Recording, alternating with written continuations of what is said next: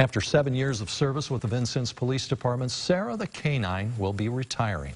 After undergoing surgery, Sara was recently diagnosed with stage 4 ovarian cancer. She started with the Vincennes Police Department in March 2015 with Sergeant Cody Wagoner. Later, she was reassigned with Sergeant John O'Brien in 2019. Her duties were to assist with suspects and sniff out illegal narcotics within the community. She also played a big role in building community relations between the police and the community. Sergeant O'Brien and his family will be keeping Sara and have decided to let her enjoy the remainder of her life as a family pet. We spend more time with these dogs than we do our own family. We spend our entire shift with them plus our time at home. So to say that we become attached to them is an understatement. Yeah, man's best friend there. All right, Sergeant O'Brien also said that Sara is not in pain and is doing well. Beautiful dog there.